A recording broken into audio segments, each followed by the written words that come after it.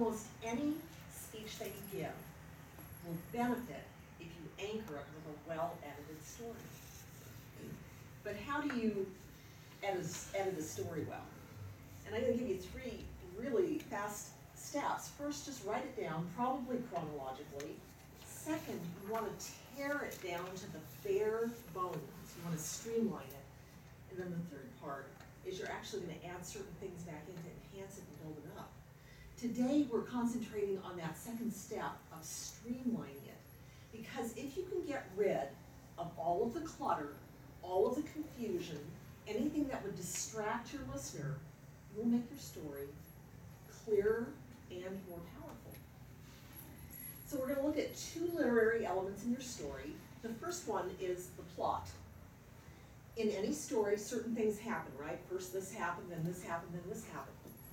But in order to streamline the story, look at each event separately and ask yourself some questions.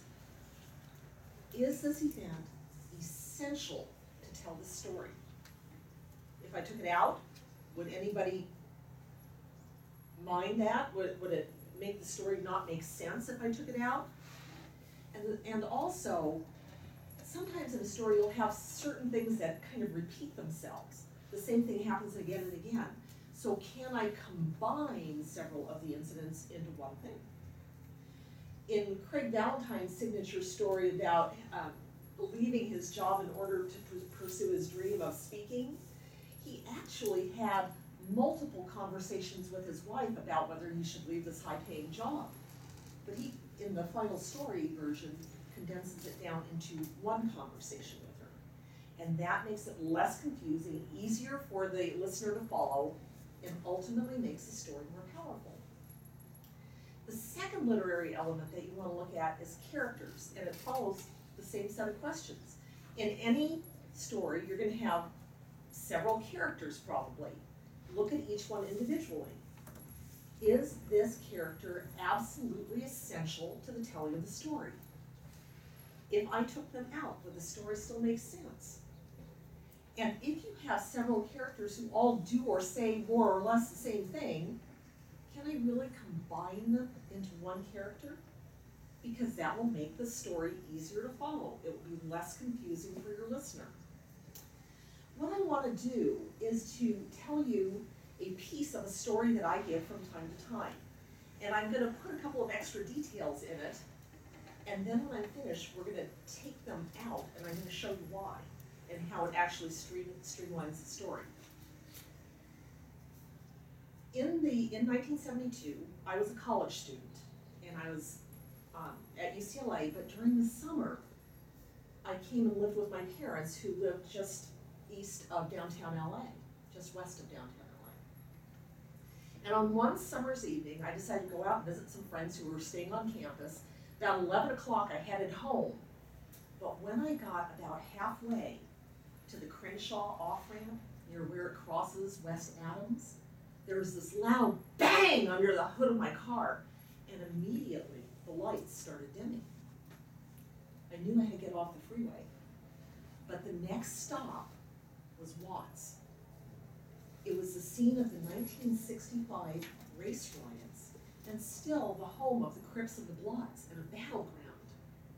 So I exited the freeway on a dark street, not knowing where I was going, but up ahead of me there was a police car, and I honked them down. They pulled over, and I said, I need a service station. My car is dying on me here. So the first policeman said, why don't you go up 3 blocks and turn right? And the second policeman said, it's the only station that's open this time of night. So I did what they said, and I pulled up the 3 blocks, turned right first. I passed a Shell station, and it was closed. And then a Phillips 66, but it was closed too. And finally, I got to a Chevron, and it was open, so I pulled in. There were some men who were arguing, 2 white men and a black man, and they were yelling at each other. And one of the white men said, I am going home and getting my gun, and I am coming back for you. And the second guy said, wait for me, because I'm coming too. I pulled over to the side where there was a payphone booth, took out my coins to make the call, and said, Daddy, I'm I'm broken down in lots. Can you come get me? Okay, that's my story with a little extra baggage. Let me tell you the parts that I would take out. First, you remember that I was going down the freeway and I got to Crenshaw, near where it crosses West Adams. If I were talking to a group from LA, or a group that I was positive knew the territory, that would be a good detail to include, because it gives a very vivid picture of how dire my circumstances really were. But to a group out in Riverside who may not know the area at all, it's just confusing. And as soon as I say that, your mind probably went to, well, she said Crenshaw, maybe I need to remember that for some reason. I wonder what Crenshaw is like. And now your mind is off a little bit and not really fully listening to what I'm saying anymore. So I would take that detail out. Then I told you I got onto the street and I spotted a police car and I honked them down and the policeman rolled down the window. The first policeman said, you need to go these directions. And the second policeman said, it's the only station that's open. But you know what? Do I really need both policemen? Can I not combine what they said? Go up here and turn because it's the only station that's open and have one policeman for you to follow? It is more streamlined and easier. I followed his directions, right? I went and I passed the first gas station. It was closed. The second one's closed. Do you really care? Does it move the story forward? If I take it out, do you still understand? Do you still get the essential point? It's actually easier to focus on the essential point when I get rid of the clutter, rid of the baggage. So I'm going to take out those two gas stations and leave only the third one, which was open. That's the one I need. So I pull in, and there are some men who are fighting.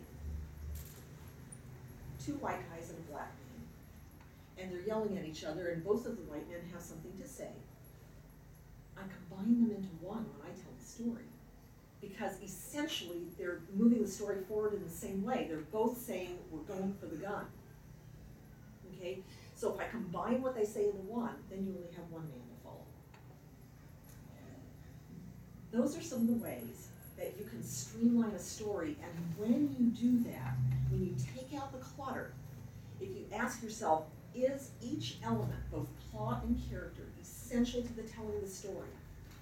If I take it out, does it still make sense? And proceed with that, you will have a clearer, more powerful, well-edited